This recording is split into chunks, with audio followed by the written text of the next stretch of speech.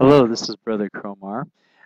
This is part two of measures of spread for quantitative data. In part one, we discussed standard deviations. In part two, we're going to discuss a five-number summary, and to go along with that was box plots. So the five-number summary contains five numbers. It's the minimum, Q1, Q2, Q3, and the maximum. Now, the min and the maximum should be fairly straightforward, so I won't get into that. But Q1 is 25th percentile, where 25% of the data is lower than Q1 and 75% of the data is higher. Q2 is the median, and that is a measure of center. Okay, and Q3 is the 75th percentile, where 75% of the data is lower than Q3 and 25% of the data is higher. Okay, now on the next slide, what I want to do is discuss, if we're going to do this by hand, a simplistic approach of how to find the five-number summary. First of all, we arrange the data in ascending order. Okay, and so say for instance, I'm going to just come up with a simple basic example here, where we have numbers going from 1 to 10. Okay, now first of all, we know that that the min is 1. Okay, and the maximum is 10.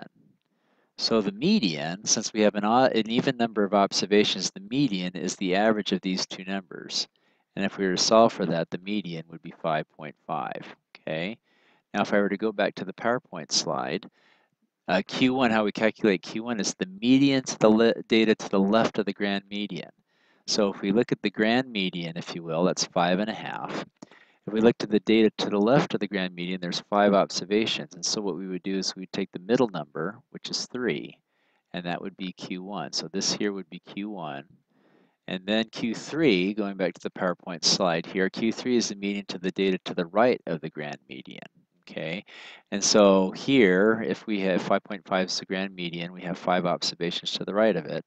Q3, this is, I should write that a little bit better here, Q1. Q3 would be here, the number 8. And that's how, if we were to do this by hand, that's how we would get the five-number summary.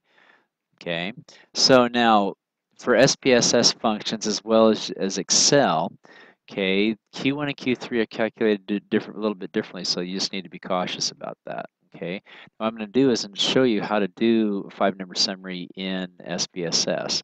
So if I go to, what I'm going to do is I'm going to go to Analyze, Descriptive Statistics, and Explore, and we've done this before.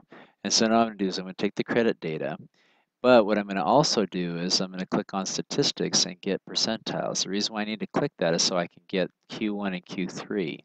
And if I click on OK, you will see this result here. Okay. Now, if I didn't click on percentile, this is all I would get is this box right here. Now, this box would get us at least the median right here, and then the minimum and the maximum, but does not give us Q1 and Q3. Q1 and Q3 come down here at the 25th and 75th percentile. Notice at the 75th percentile, there's two ways that SPSS calculates Q3. And it's okay, it's just two different algorithms. Excel has also a different algorithm in terms of how to calculate percentiles as well too, but don't get overwhelmed by that. Just understand that there's different algorithms how to calculate Q1 and Q3 and percentiles. Okay, so then the next thing I like to discuss is box plots. Okay, now box plots, how we look at box plots is it's called a box and whisker plot, and basically box plots have a it represents the five-number summary where the lowest point is the minimum. The lowest part of the box, or if you have it sideways, the left part of the box is Q1. The middle, or the line in the middle, or not necessarily the middle, but somewhere in the middle of the box is the median, or Q2. The top of the box or the right of the box, if it's sideways, is Q3, and the maximum is the point at the very top is the maximum. Now, if we have, for instance, a right skewed distribution, well, we likely have a whisker that's stretched out more to the right, okay?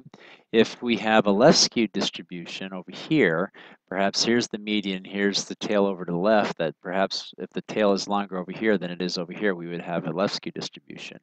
Here, since they're about the same, we'd have a symmetrical distribution. And so in the final presentation, what we'll do is that we will discuss how to do this in SPSS.